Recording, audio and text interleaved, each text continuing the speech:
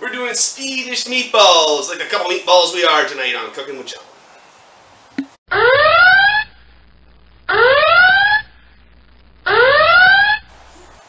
Welcome back, guys. Tonight we are doing Swedish night. We are doing Swedish meatballs tonight. I've never made Swedish meatballs, guys.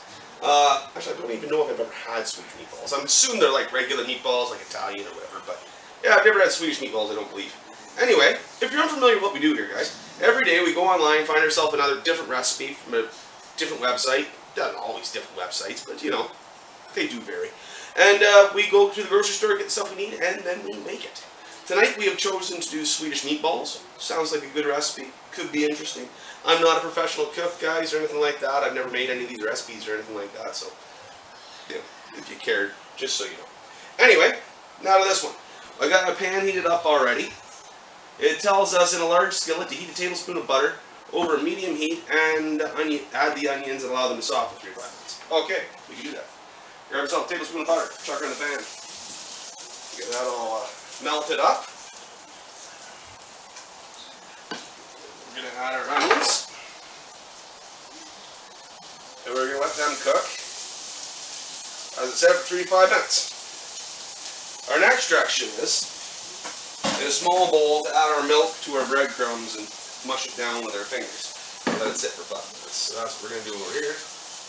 Add the milk. Let it soak up all the milk, the breadcrumbs. All smushed down there nicely. And we're going to let that sit for 5 minutes, like it says. Excellent. So, words here. The milk off it. Those onions to stir around.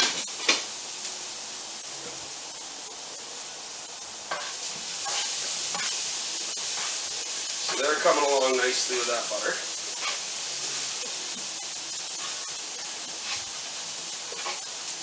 Let them cook out a little bit. Alright. So after that, we need to let the onions cool, and that will sit for 5 minutes.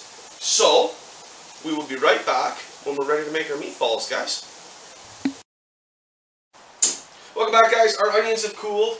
So it's been about 5 minutes. Our bread mixture is good. So now it says to add our ground beef to our onions, along with our egg. Throw in there our bread mixture. All of it. I believe that's allspice, nutmeg, or vice versa. Salt and pepper. And it says us to mix it all together, but don't over-mix it, so whatever that means. I'm guessing it just means don't beat the heck out of it, but... So that's what we're going to do, not beat the heck out of it, but mix it together a bit. Nice and gooey with that egg in there, oh yeah. So, we'll get that going. And keep going there. I think that's about mixed to where they were saying, I guess. I don't want to overmix. So then it says to make some meatballs that are about 1.5 inches in diameter. It makes about 22 meatballs, they say. It's not very well mixed there. I think I'm going to mix it a little bit more. Otherwise we'd have pockets of spice, and we don't want that. Let's pull this back over so you can unpocket this thing a little bit. Take a big bite and it's all allspice or something. That would be great, eh? I don't think anyway. I don't personally want to do that, so I'm going to mix it up a bit more. Be a great prank for someone, wouldn't it? Alright, so let's roll these now.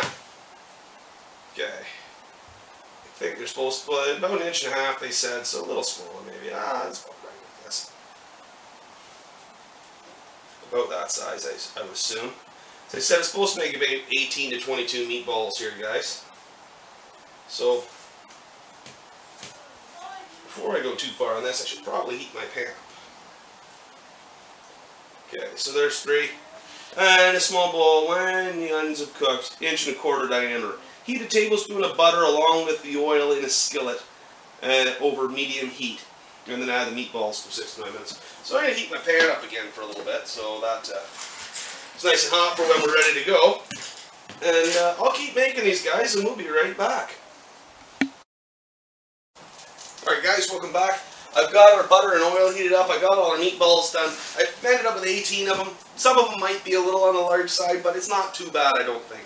So now it tells us to add them to our skillet on medium heat and cook them for about 9 minutes, stirring them often. Make sure not to overcrowd the skillet too, it says, so they don't steam. So that's what we're going to do. So we're going to get them all in there. I think this skillet's going to be big enough to hold them all without any problem anyway, so I'm not too concerned about it.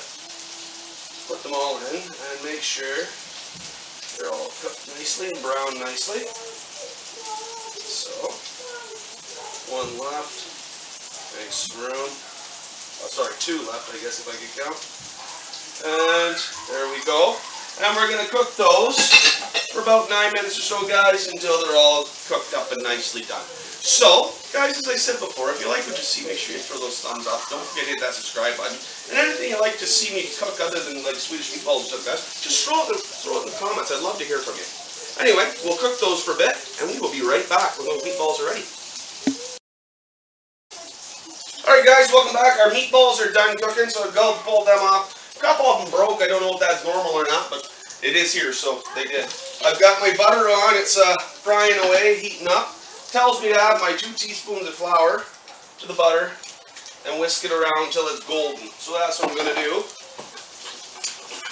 for a couple minutes or till it's golden, it says. So that's the plan. So I'll whisk it around.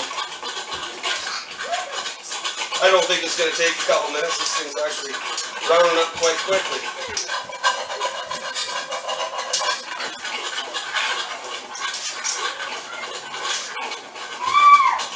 Looking pretty good, I think. Yeah, that browned up very quickly.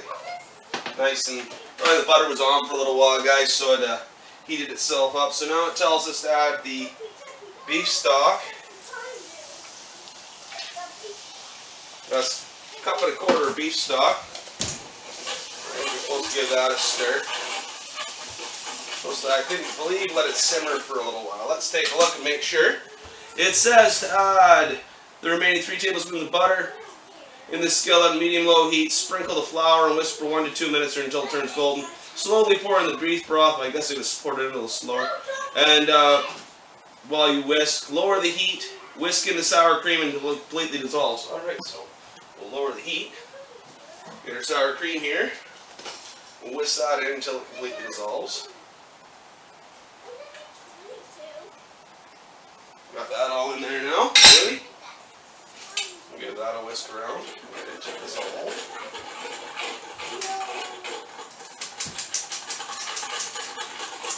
Looking nice and creamy. As I said, guys, I've never had Swedish meatballs, so I don't really know what to expect here.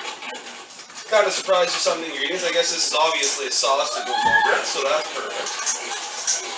Kind of looking forward to this. Obviously, everyone's heard of Swedish meatballs, but as I said, I've never had them myself, so kind of think this could be good. Alright, now it says add the garlic powder and half teaspoon of mustard and Worcestershire sauce and let come to a gentle simmer before lowering the heat. Allow sauce to thicken 6 to 10 minutes or until it thickens. So we're going to throw our, well, before we do that, it's completely dissolved. Good enough. Okay, we're there. So there is our garlic powder, which I mistakenly went with ginger to start with, which would have been kind of strange. Then I read it again and it was garlic powder. There is our Worcestershire in the pot, and it says half a teaspoon of mustard sauce. It says between 1 and 2 teaspoons of mustard, so I'm going to take a bit of the mustard, throw it in. So I got more than half a teaspoon there, so that'll work. So we're going to give that a whisk around. And we're going to bring that to a simmer and then turn it down and let it sit for 6 minutes or so to thicken up. So that's what we're going to do. Looking quite good. So we're going to let that come to a simmer, and we will be right back when our sauce is thickened up, guys. Alright, welcome back, guys. The meatballs are out. I've got them on the plate. They're looking fabulous. Smells fabulous. Come take a look at that. What a beautiful looking bunch of meatballs, eh? Never had Swedish meatballs before, as I said, guys. Looking forward to this. Gonna see what they taste like. Let's see what we think. Oh, it is good. That is good. I love these international dishes, guys, because I've never had them before, and they always seem to be good. Obviously, they are because, well, they're popular. So, but I like making them. They're a lot of fun to make. I really enjoyed this one as well. Wow, that is some good stuff. Anyway, if you like what you do, guys, don't forget to throw those thumbs up. Don't forget to hit the subscribe button, guys. And anything else you want to see me make, just throw in the comments. I'd love to hear from you. This has been Cooking with Jon. Bye for now.